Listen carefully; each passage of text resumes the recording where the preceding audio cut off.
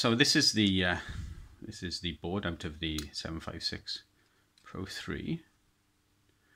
See the relays here. So it's RL102, which is this particular one here, this one. You can see it on the board. I'm not sure if we can see it. There we go. Turn it around. RL102. This one. So it's got to come out.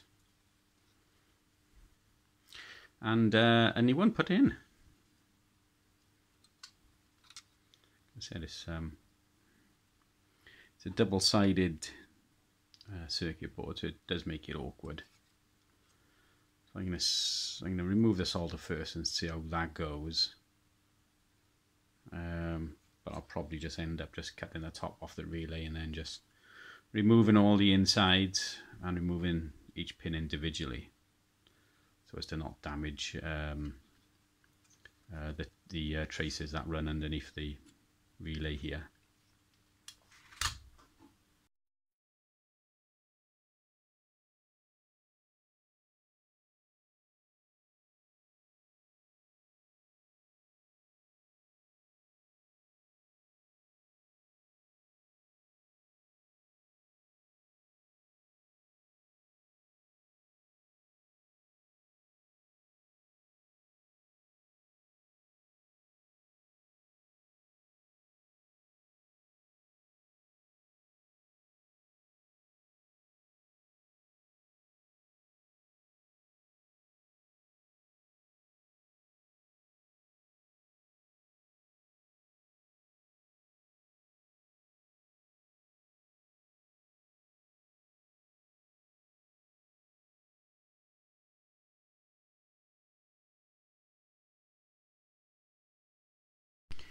Okay, so I've removed the relays,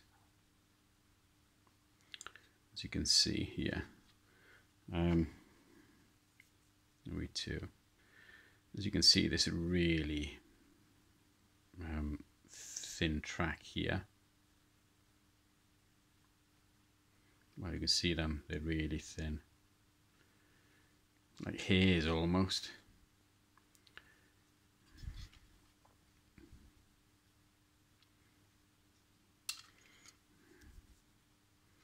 And one here, really thin. Obviously I didn't want to damage those, see, trying to mess about removing solder and pulling up the relays and whatever. This is the 6 dB attenuated relay. This is the 12 dB attenuated relay. So as it is, they're both going to be changed now. So that's probably the best way, to be honest.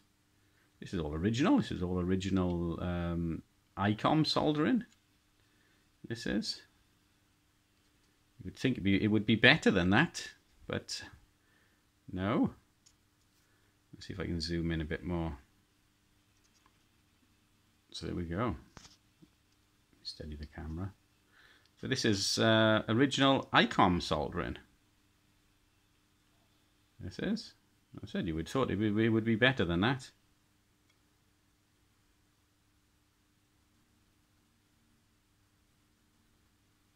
I mean that solder joint there hasn't even flowed properly on that pin, as you can see.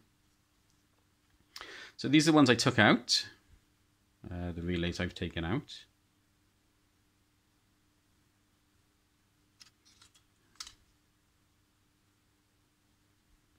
So we're just going to pop the new ones in. So the new relays are in. There we go. So this is lead-free solder. This is some of the lead-free solder I've got from over there. This particular one is nice and if I can reach over and get it. It's quite thin. It's like it is quite thin compared to say, let's have a look. This solder I tend to use, so you can see it's quite a bit thinner. So these are lead frees. Those are lead free. I do tend to like this sort of solder though. It's a bit thick. You can see the difference between it. I like this solder though. This is tin lead solder. Tin lead.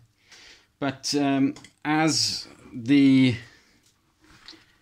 board would have been soldered up using lead free in the production, I've used lead free again. So those are the new relays in place. So there we go. We're just going to pop it in place now. Get the radio, the 756 Pro 3. Put it on the bench. Make a bit of room.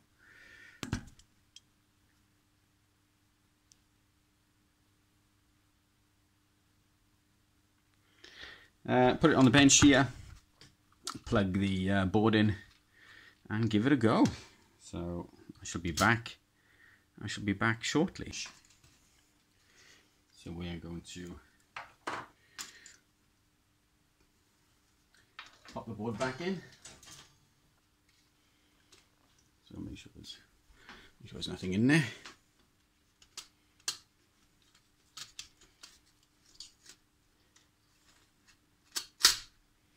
Okay. Let's pop a couple of screws in. Not sticking.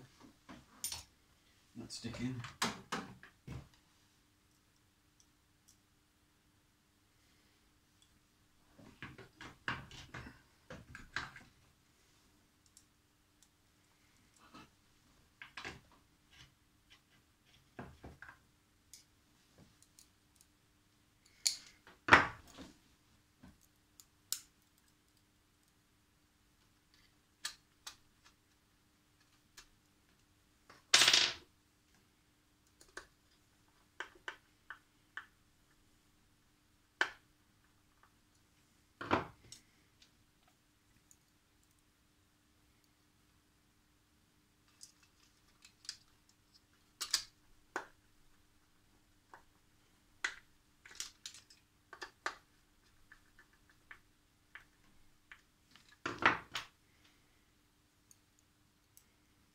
There's a couple of screws in there just to hold the board in. I'll put the rest in once I've connected it up. Just want to try it, make sure it works first.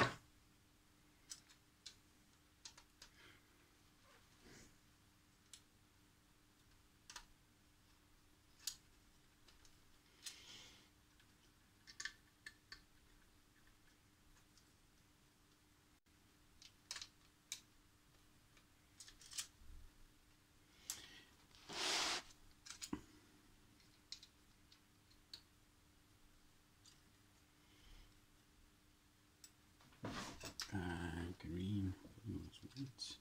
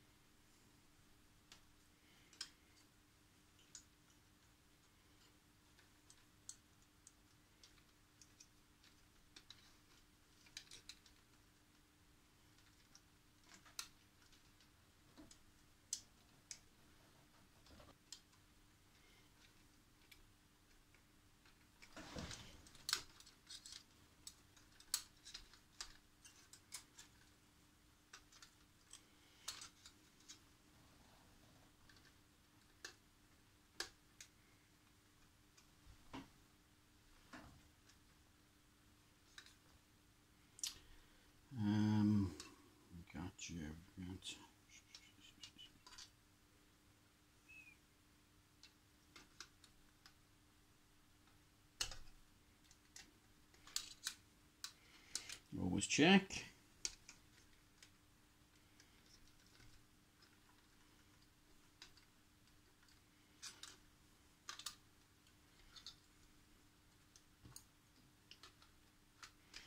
this one came out of here.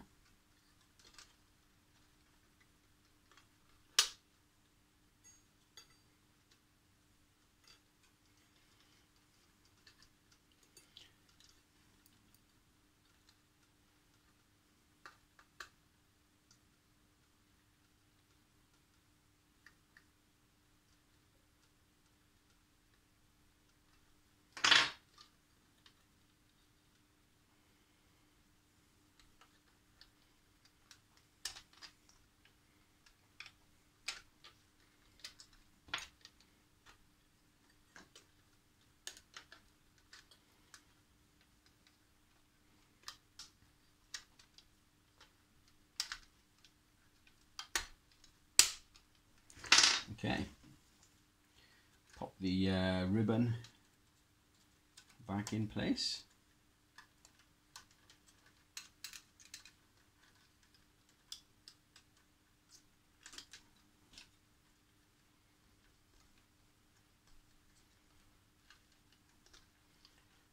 Okay.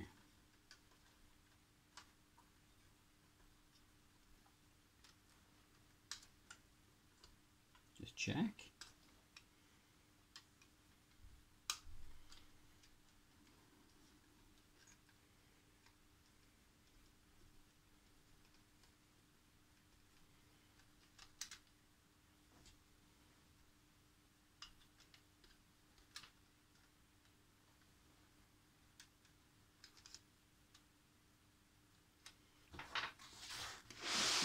Let's try it.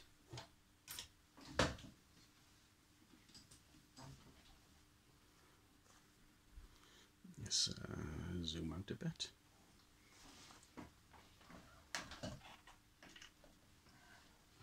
Connect the lead from the signal generator.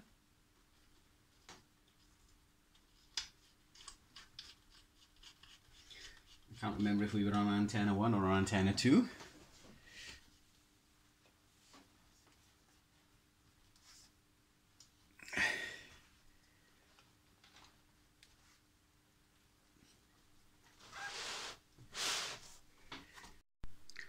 So I've turned the radio over and it's connected to a signal generator. I've got the signal generator set for S9 with a 1 kilohertz tone.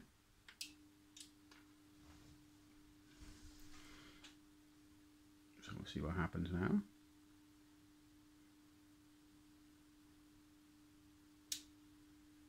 Okay, so it's basically S9. So we'll try the 6 dB attenuator. Okay, the 12. Okay, and both of them together are 18 dB. There we go. So the attenuator is off. So we'll put 6 dBs of attenuation. So there we go. So 6 dBs should be allegedly 1 S point. But as you can see, that's dropped down to an S7. So none of these meters on any of these radios are actually accurate. Or the attenuator is not an actual 6 dB attenuator. So if we go to 12 dBs now, that's adding another 6 dBs. So that should go down to about an S6 then if it's on S7. But we go down to just under an S5. So yeah, the meter is not consistent, either that or the attenuator is not a 12 dB attenuator. And the two attenuators together, the 6 and the 12, gives us the 18 dB attenuation. So that's 18 dBs of attenuation there, and that's off. So it looks like it's working okay. So only thing to do now is to put the shielding back on. There's a couple of metal shields that go underneath. There's a metal shield that goes on top here as well. And I'm going to clean the power amplifier. That's really, really dusty. So I'm going to clean the PA section. and the fan while I'm here. So there's a fan here. The PA section is really dusty. So I'll clean that all out and put it back together, and my mate can have the radio back.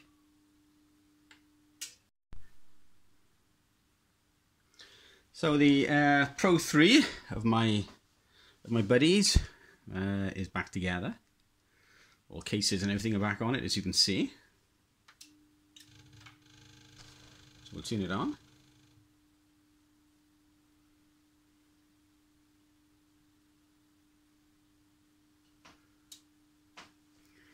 And have a listen.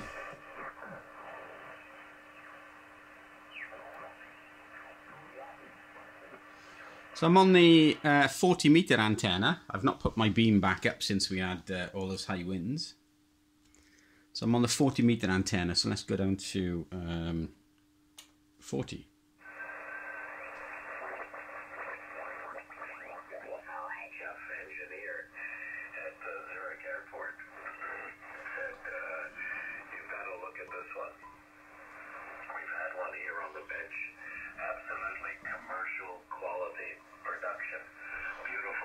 Let's turn the attenuator on. Not much of a difference. They're not well known. You have to deal with them directly. They don't have a big dealership or anything. And I did buy it. It set me back a little bit. But I've been very, very happy with it. It's rated as it's the HBLA 1K3. We're allowed a kilowatt in Switzerland to the antennas. I don't think anybody cares if you run a few hundred watts more. They don't come around inspecting over here.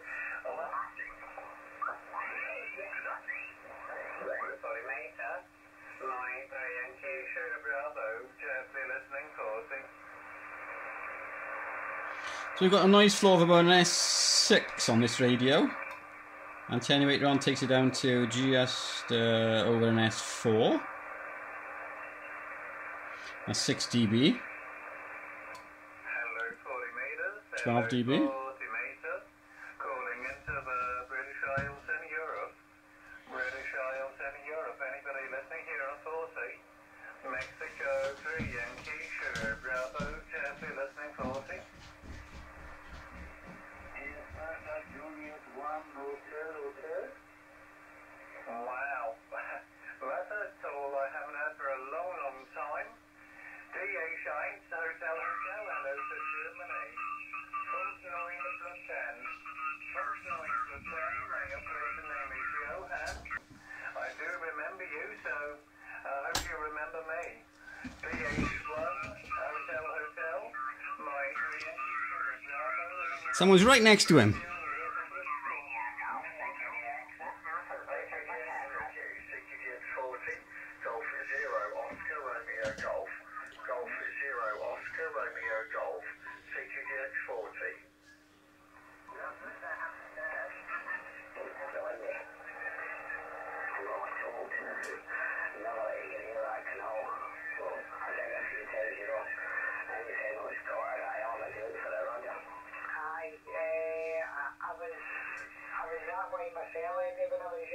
Absolutely couldn't keep myself into that already. There was the school was called Bishop Loch, had a big loch, Bishop's Loch, and it had quite a few bums on it here. And we used to go, this was primary school, Eddie.